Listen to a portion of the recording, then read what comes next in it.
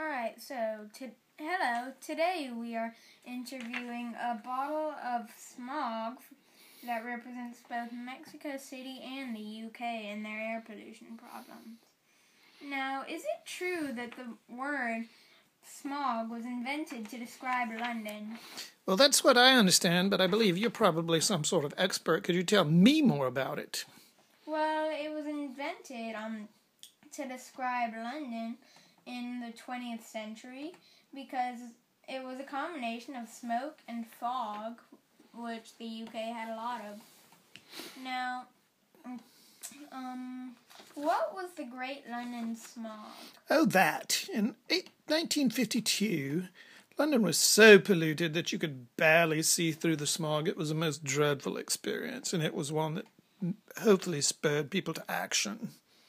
Right, now, why is Mexico City so polluted? Well, there's a very large population there, of Mexicans primarily. Combined with, they drive many cars, and the surrounding mountains trap the smog. There's like a layer form.